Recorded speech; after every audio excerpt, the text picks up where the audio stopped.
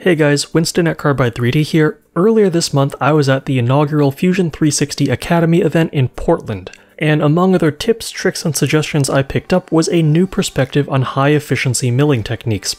If you already use adaptive toolpaths, congratulations. You are a practitioner of HEM. You're achieving high material removal rates while utilizing a healthy portion of your endmill's flutes, distributing wear across a larger portion of your cutter so that it lasts longer. Back when I was developing the Carbide Cruiser longboard, I chose an adaptive recipe where my axial depth of cut was 2 to 3 times deeper than my radial depth of cut.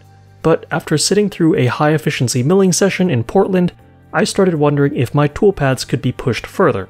What if I took things to an extreme, reduced my radial depth of cut and plunged way deeper?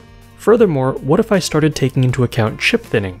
What would that look like? Would it even work? There was only one way to find out. Let's take a look at some experimental speeds and feeds based on some high efficiency milling principles.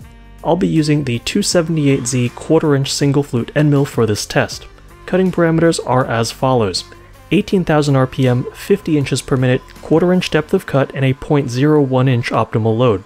The 50 inch per minute feed rate comes from a desired chip load of 1 thou per tooth. When you're taking shallow radial cuts, the amount your cutter initially bites into the material with each revolution is less than if it were doing a full width of cut contour. A slotting 2D contour with my single flute end mill would hit a 1 thou chip load at 18 inches per minute, assuming I was at 18,000 RPM. Here, look at this graphic from Harvey Tool.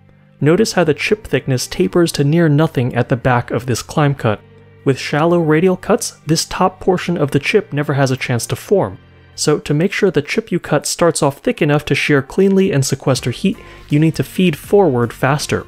How much faster? In this case, 260%. Hence, 50 inches per minute.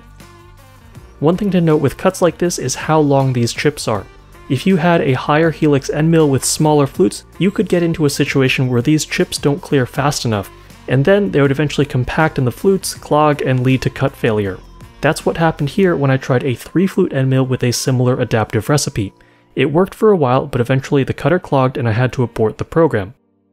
By the way, that level of aluminum shredding mayhem should be reserved for spindles with at least a kilowatt of power.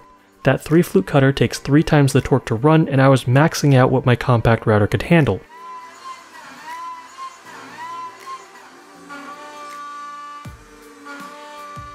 Another word of caution is that the chips coming off a cut this aggressive are going to be quite hot.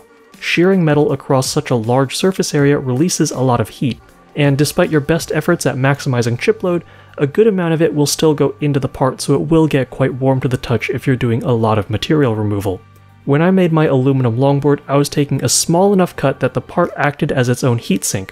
With a cut this aggressive, you can't passively shed heat fast enough, so I wouldn't recommend running these speeds and feeds indefinitely.